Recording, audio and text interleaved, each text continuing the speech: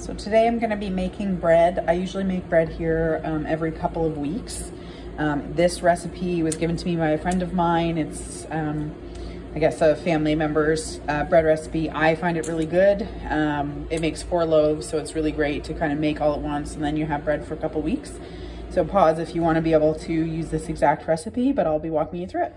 Okay, so up first we are doing half a cup of warm water, followed by 2 tablespoons of active dry yeast, and then 1 tablespoon of sugar, just regular white granulated sugar.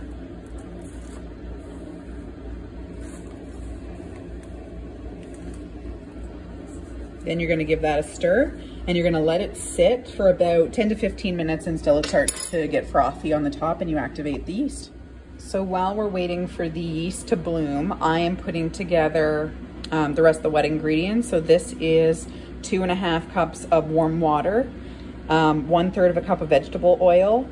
The recipe calls for 1/4 cup of white sugar, but I am gonna do equal amounts of honey, and then 2 room temperature eggs, as well as a 1/2 teaspoon or a pinch of salt. So I'm gonna get that mixed together in a separate bowl, and then I'm gonna go ahead and sift 8 cups of flour.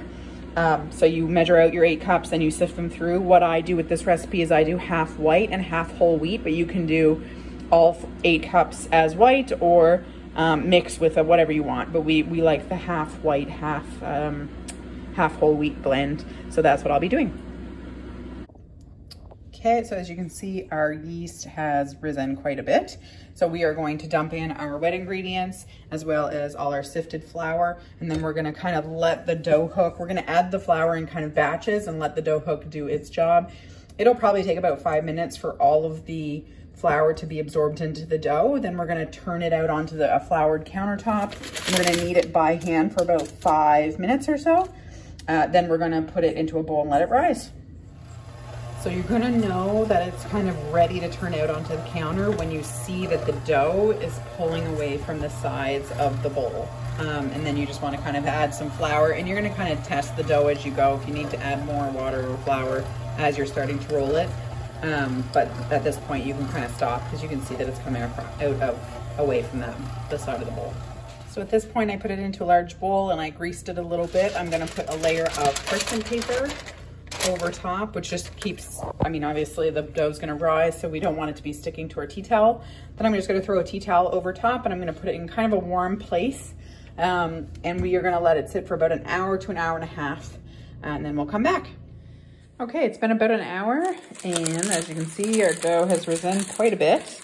I do find with the whole wheat dough, it does change the whole wheat flour does change the texture of the dough a bit. You might decide to do 2 cups of whole wheat and 6.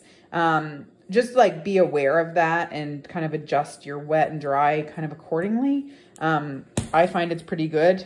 We don't mind the texture at all.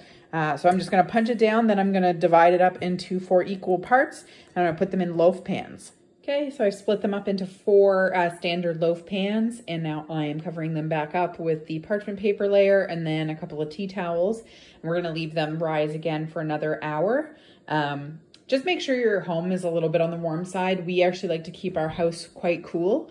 So I find when I make bread, I actually have to turn the heat on a little bit, just so it's not too cold for it to rise. Or you can use, if your oven has a bread rise setting, or turning the light on in your oven to kind of warm them up a bit, but I usually just kind of use the opportunity and heat up the house. Okay, so I baked this bread for about 40 minutes at 320. The original recipe said 350 for 50 to 55 minutes, but I played around. This is an old recipe. Your oven might be different. Essentially, as kind of a cheat for you, if you have a kind of a candy thermometer, just stick it into kind of partway through the bread. As long as you hit 190 as your internal temperature, the bread is done. So I'm a little bit high. I could have probably pulled these out a little bit sooner. This does make quite a crusty dough. So again, if you like it more like a sandwich bread, just kind of play around with the temperature. As long as you're getting that 190 internal, if you had maybe a lower temperature or maybe a higher temperature for a shorter amount of time, you might get closer to what you're looking for. So I'm going to pop these out and just let them cool. Make sure they're cooled pretty completely before you slice them, because if you slice them while they're still really warm, you're gonna dry out your bread. And you wanna make sure that all that moisture and everything is kind of settled before you start slicing into everything. Okay, so they've all cooled, so I went and sliced them all up, and I got these bags from Amazon that are just bread bags with the ties. So what we do is we usually freeze 3, we leave 1 out for kind of breakfast and stuff for the week. And this is, so essentially it is whole wheat honey bread, but it kind of is based off of a white bread recipe. And we just kind of make some alterations as we go. Okay, thanks so much. Bye.